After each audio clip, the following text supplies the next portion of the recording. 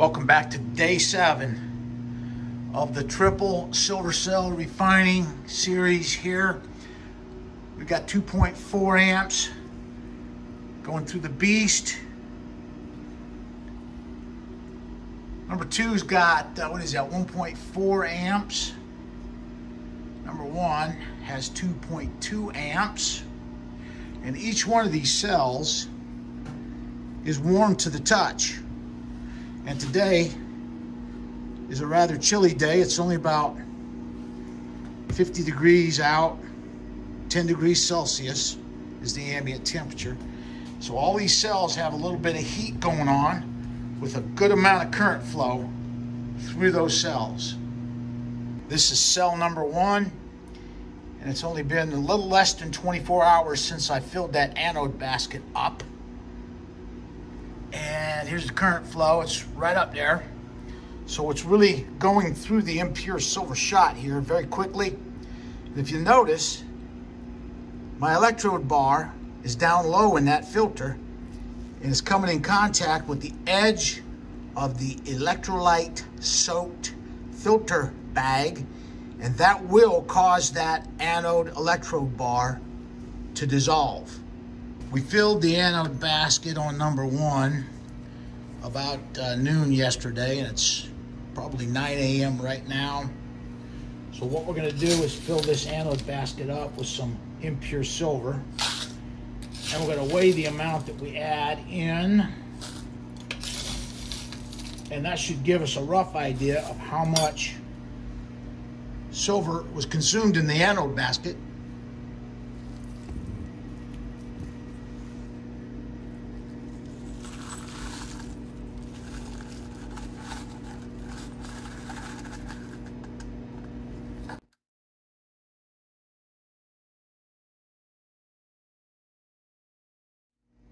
That was about 182 grams of impure silver to get us back filled up. So we can safely conclude that that probably was the amount of silver that was consumed out of that anode bag in 21 hours. Do the same thing for cell number 2.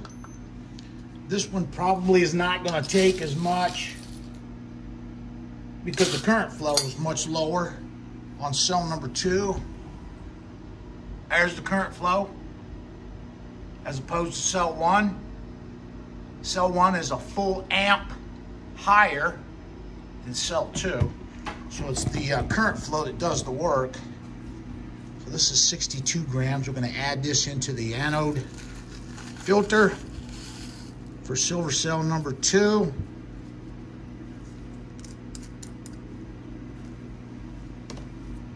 And then here's the current flow after we add the impure silver to the anode filter.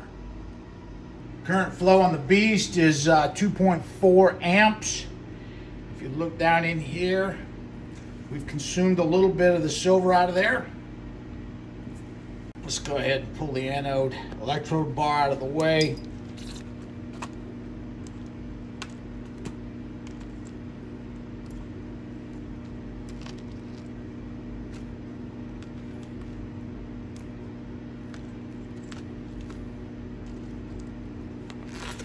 You can see that the electrolyte is peeking through the impure silver shot. That liquid right there is the electrolyte from the inside of the silver cell. And so what we're going to do is I'm going to add a little bit of silver. This is from the anode filter basket that we replaced a while back. It still has some decent silver in it, so I'm going to pour this in. And now what we'll do is add some impure silver from the shot that we have in our container up here.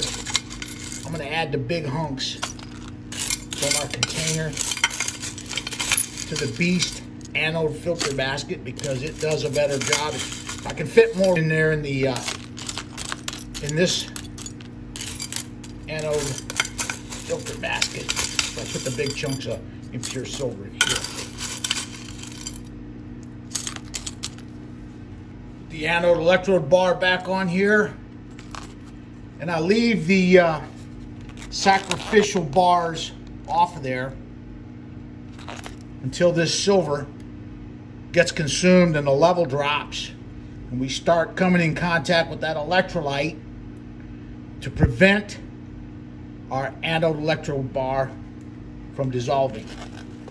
But for right now, with this impure silver that I just added, it's far enough out of the electrolyte that we don't have to worry about the anode electrode bar getting dissolved. Here's our current flow through the beast, 2.3 amps, which is respectable for this size of silver cell. We're gonna look down in here and see what we've got.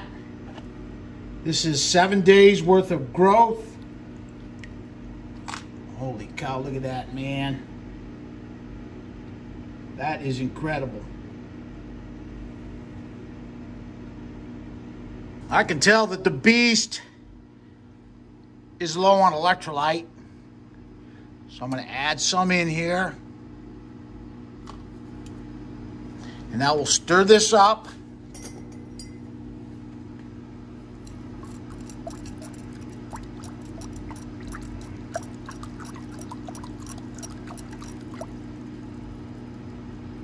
Okay, we've got fresh electrolyte added, so we got the electrolyte level up where it needs to be. This is day 7. There should be about 70 troy ounces of high purity silver inside the cathode bowl for the beast. Here's the current flow for cell number 2. Let's get down in here and see what we got going on inside this one.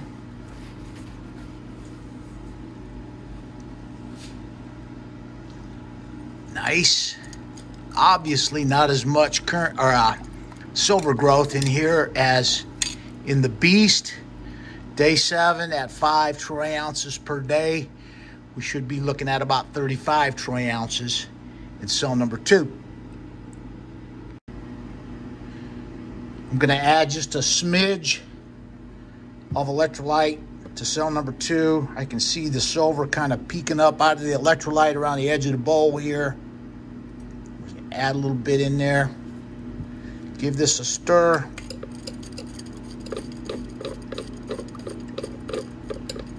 And that should complete the maintenance for silver cell number 2. Let's look down in cell number 1. Let's see what we got going on in here. Oh yeah, you can see the higher conductivity, higher current flow. And cell number 1 is cranking out some decent pure silver crystals here. So I'm going to give this just a touch of electrolyte.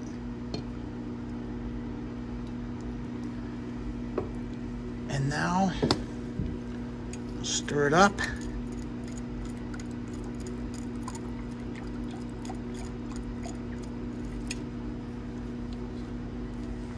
And the current flow on cell number 1, right around 2.4. Here you can see we've consumed a lot of the impure silver shot that we had melted up. There's still right much there, but we started with 8.5 kilos and probably got about 3 kilos left in here, maybe.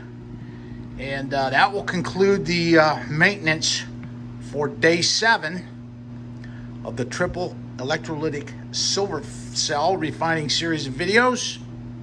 I'd like to thank everybody for watching.